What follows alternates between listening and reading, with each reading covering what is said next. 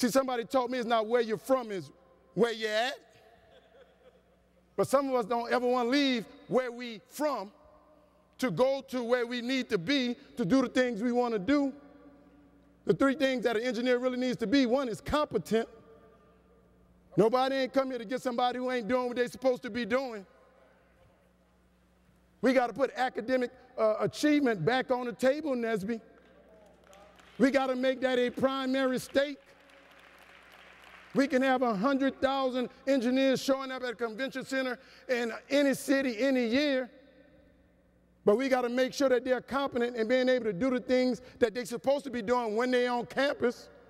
We can have NSBE love, but you better have some NSBE knowledge. We got too much love and not enough knowledge. Because you see, we play too much and we clown too much. And somehow we think there's somebody out there planning for our future. We really do think the only thing I have to do is get through school and they're going to be a job for me. That ain't the truth. Because they winning, and the only people they looking for are winners. And some of us walking around here dressed like winners, but really know that we losing. Yeah, I said it, I'm in it, and I'm here to represent it. I'm a college professor, and it was so funny, I was a professor at Tulane for 12 years, but in the aftermath of Hurricane Katrina, Tulane did an unbelievable thing. They decided to keep the football team and eliminate the engineering program.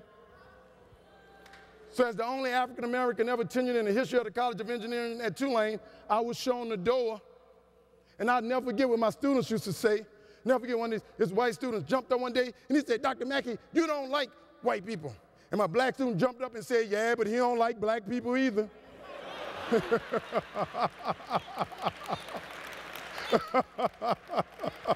There they go right there.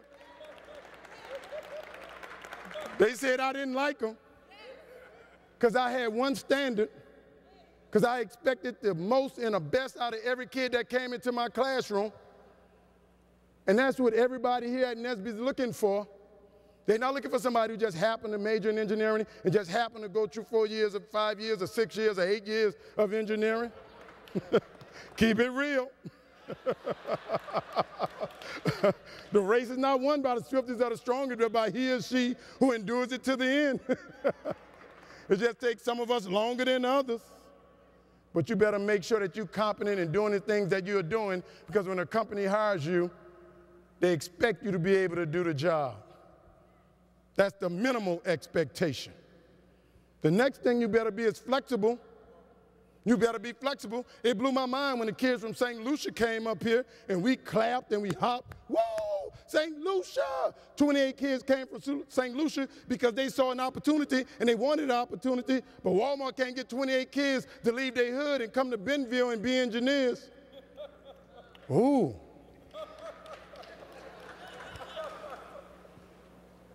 We got to go where the opportunities are. We saying we want to be winners. We got to take NSBE around the world. This is not about your hood. This is about where you need to go to be on a winning team to make your dreams come true. And that's a part of our history. That's our history. African Americans brought here as slaves, and the only thing that we was brought here for was the use of our hands and our backs. And at some point in time, that went away because in like 1943 in Clarksdale, Mississippi, Carl, they invented something called an automatic cotton picker. And the farmers in the South no longer needed the backs in the hands of black people. And over 5 million blacks left the South and went all over this country looking for opportunity. And you people from New York, you know I'm telling the truth, because if you lived in Florida, Georgia, South Carolina, North Carolina, your people went up the Eastern Seaboard to Philadelphia and New York. That's why all y'all in New York got people down south in South Carolina. And all the people in Louisiana, all the people in Mississippi, Alabama, and Tennessee, they went straight up north, I-55 to Chicago and Detroit. That's why Chicago is called North Mississippi. And everybody in Detroit with them ugly suits got families down in Mississippi.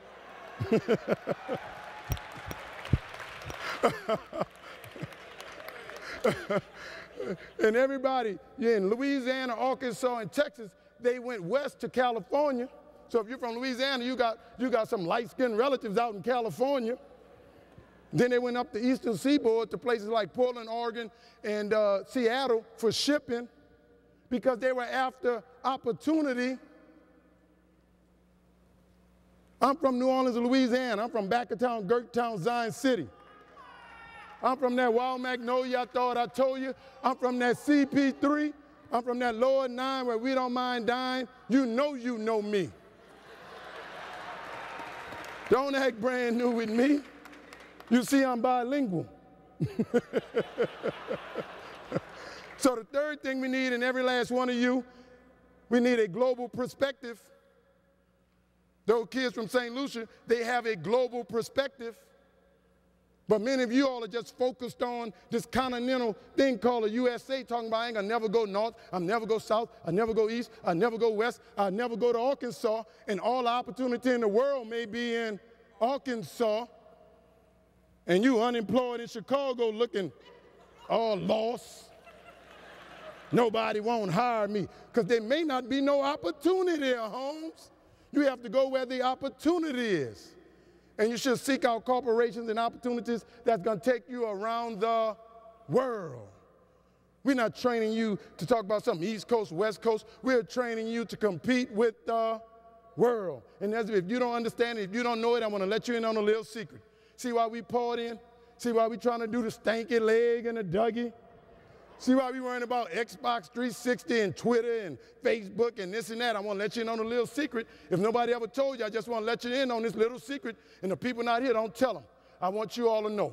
Right now at this moment, there's a little kid in India and a little kid in China studying under the cloak of darkness to a candle, preparing for the day to kick your behind, and it's not even personal. It's not even personal. They don't care if you black, if you white, if you rich, if you poor. They don't care if you went to a HBCU or historically white college. They just want the opportunities that we're not taking advantage of in a place called America.